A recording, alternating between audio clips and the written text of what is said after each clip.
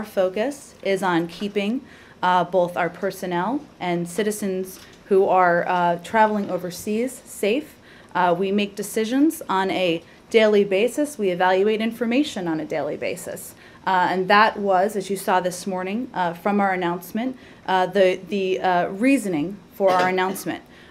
This decision and the announcement this morning was based as a response to an immediate specific threat. It presents an opportunity for Iran to act quickly to resolve the international community's deep concerns over their nuclear program.